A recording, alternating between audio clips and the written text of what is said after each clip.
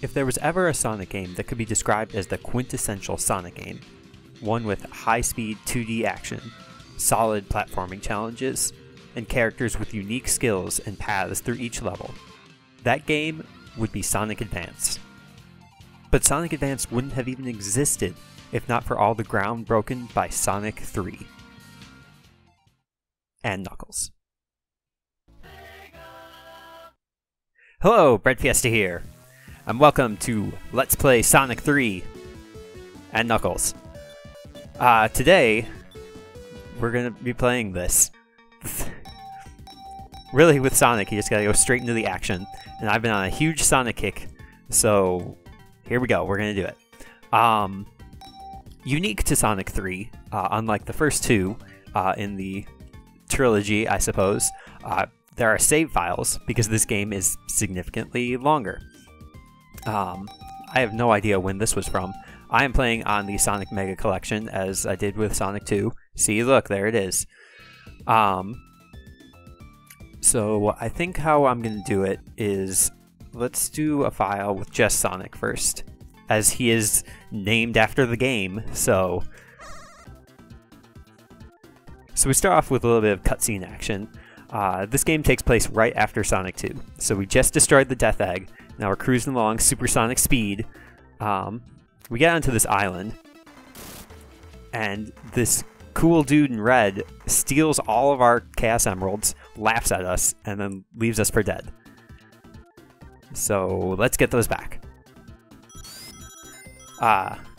Sonic 3, well, it starts us off on Angel Island. Let's start there. Sonic 3 is the game I probably played in the most forms, I guess. Originally for the Genesis, but we'll get to that in a second because we have our first special stage already. And the special stages in this game are a minigame called Blue Sphere, where the objective is to get all of the blue spheres and turn them red. Except if they are in a big square like this, if you hit all the exterior ones, then it turns them into rings. And if you get all the rings, you get a perfect, which I think is gives you a continue. I don't know. But regardless, it's just another way to 100% the game, and you know I'm a sucker for that. So let's do that, shall we? So yeah, this game was originally for the Genesis, and I was considering actually playing it on the Genesis, but I don't think I can record the Genesis. I have the as seen on TV Genesis emulator thing, I think. Here we go. First Chaos Emerald, get. Yeah! But yeah, I had it for the Genesis. I also had it for the PC, which had some cool like MIDI remixes of some of the songs, which are probably the more memorable ones for me, because I played the PC version so much more than the Genesis one. And I also have it for Mega Collection, which is what I'm playing here. See, look, Mega Collection. And then a bit of whoops. Housekeeping. Probably not gonna 100% it on the first playthrough because this is not how I like playing this one.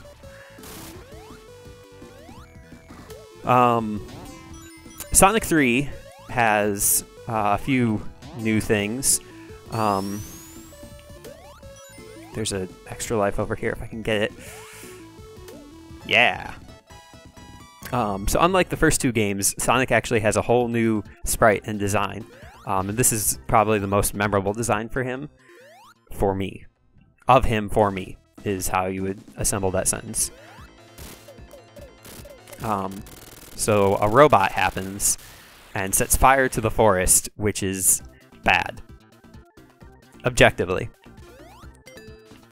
There are these mini games in here. I don't usually like playing them because they are distracting, and I'm not particularly good at them. But it's an opportunity to get rings and other power-ups, such as that bubble, which is not a power-up, but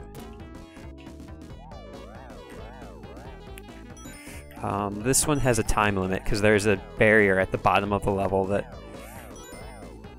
will get you at some point. I've never actually gotten this far in this minigame, so I'm enjoying myself. Uh-oh. The tricky part about this one also is that... uh-oh.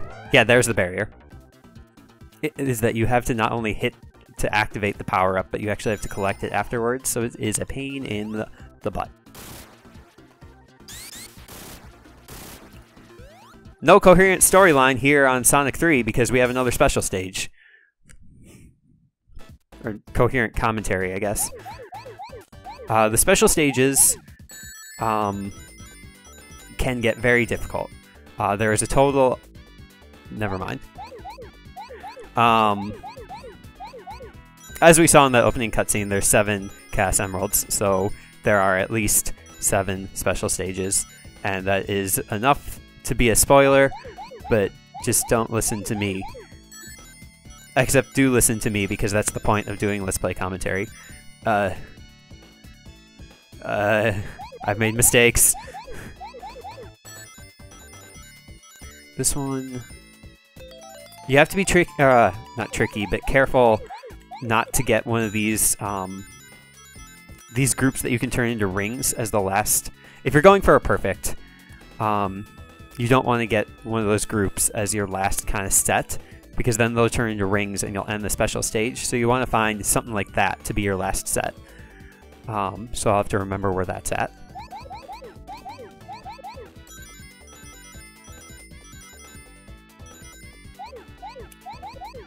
It starts moving real fast, and it's stress times 10.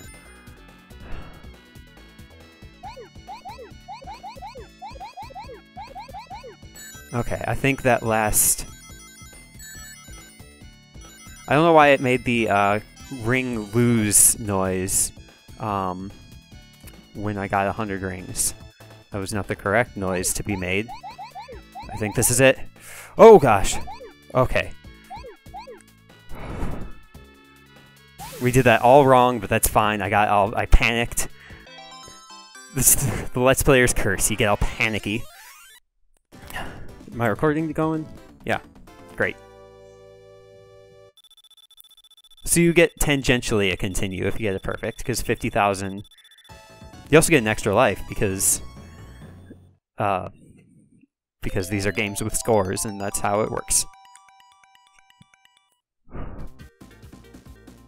Also, the music changes because of technically a glitch, I guess. This is the music. Another new thing about this game is that there's different music for Acts 1 and 2. There are only 2 acts per level because 3 is excessive. That's a memorable enemy, Caterpillar Jr. As I recall, there's another special stage down here. I don't usually go for it because it is underwater, and I don't like being underwater. I think I might be wrong. I might be thinking of something else. There's a loud noise, but everything is probably fine. Another mechanic that we have yet to introduce. So up here... So rather than just the blue shield from the last game, we have elemental shields in this game. So this one is the magnet shield, which gives Sonic actually a double jump. So you saw earlier he had that like Sonic Flash move. I should have gotten the fire shield actually. Except now that oh, okay. The bridge just came back. Gotta be careful here not to lose my rings. So normally he has the Sonic Spin Flash Dash thing. With the lightning shield he gets double jump. With the fire shield he gets a a forward attack. And the fire shield actually prevents him from being damaged by fire, which is good because this enemy uses fire. Every Act 1 has a mini-boss, and that's a new thing to this game. So many new things in this game. This is... I kind of want to take back my intro about Sonic Advance being the quintessential game, because Sonic 3 had so many... It just had so many good things about it that were never really carried on to later games. The idea of like different shields was only used, I think, in... I mean, obviously in modern games we have the magnet shield still, but I shouldn't have gone into that special stage because I'm going to lose my shield, but, you know.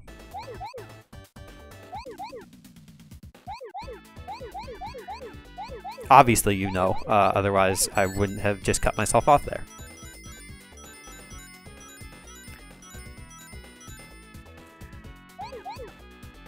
I mean, the special stages aren't too hard if you're, like, careful.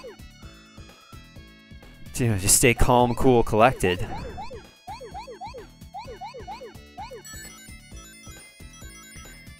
Normally I would be, because my blood pressure is not a thing. My blood pressure is low. So, though I can get angry at video games, so probably means nothing.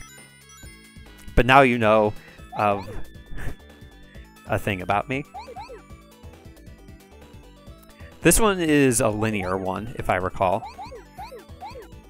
I mean, you can tell right here. And this is one where you gotta be careful not to get the last group of... Like, the last group of blue spheres you'll see is a set that turns into rings. So, I'm gonna skip that one, and that one, and that one. I skipped too many because I was nervous. And now we've made a challenge for ourselves because now we have to hit and jump. Hit and jump. And this one's fine.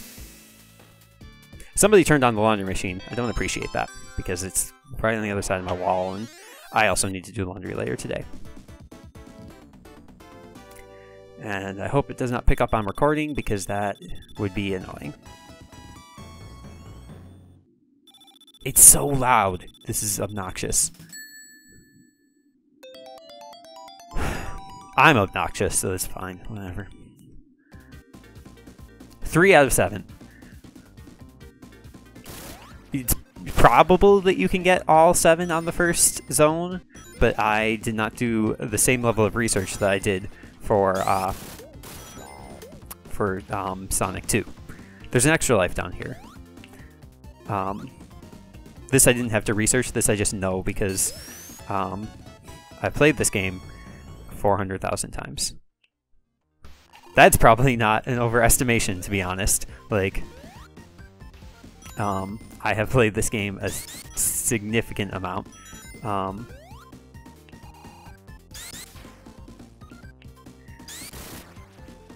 There's a switch around here. This laundry machine. We're supposed to be getting new laundry machines on the 17th.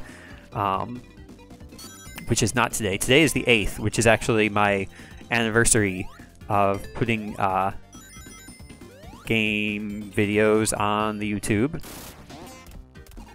Down here is... Here's the thing. So the shield we have right now, which I failed to explain, is the water shield, and it gives us a bounding attack. And it also lets us breathe underwater, which is important, because it's wet underwater, and I've never really taken this path, actually, so I saw there was an extra life down there, but it's not worth the risk. The water shield is far more important. The special stage is over here. Yeah. I knew it. I remember this game. My brain works.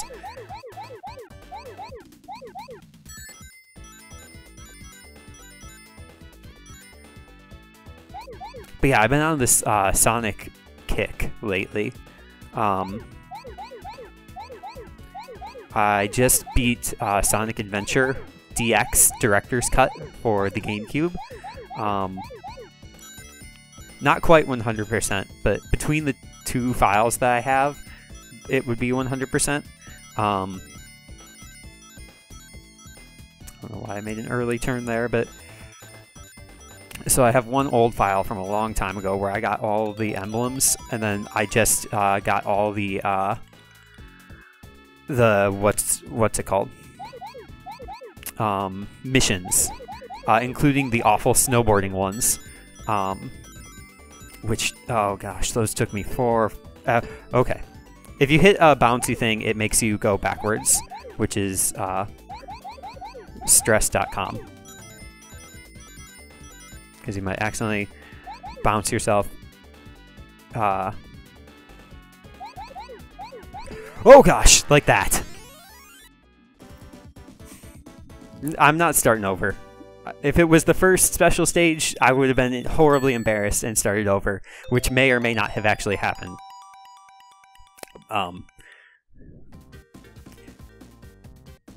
But you'll get more opportunities, and because you have save files, you can just, you know, load up the save file and go back to Angel Island and do it again. From the easy to get,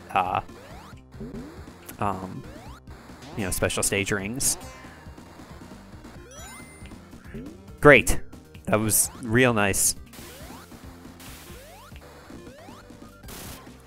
I made this comment in a previous project, but Sonic, when there's like a trilogy, there's usually kind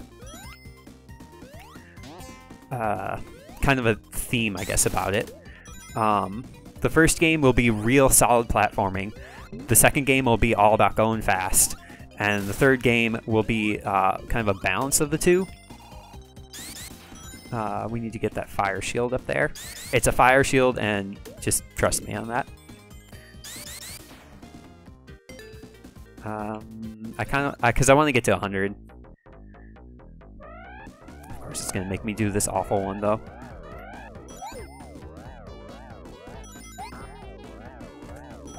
See if we can get like a decent power up. No, actually, we don't want a power up because I want the fire shield for this.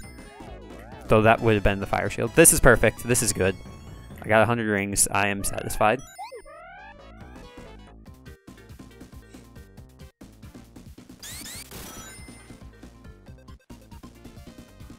This is one of those like memorable scenes for nostalgic Sonic players, which is all of them.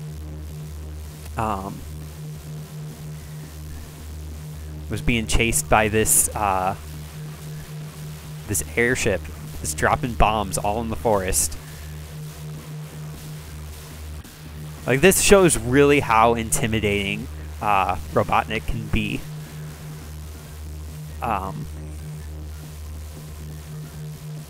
Plus, it's very cutscene-esque. You have to hold right, otherwise the bombs will hit you.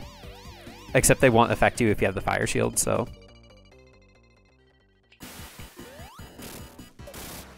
It was a risk worth taking. So, like always, Robotnik will come to directly attack us here. But with the fire shield, this boss becomes very easy. 8 hits and he's done. And also unique is the capsules are flying in this game.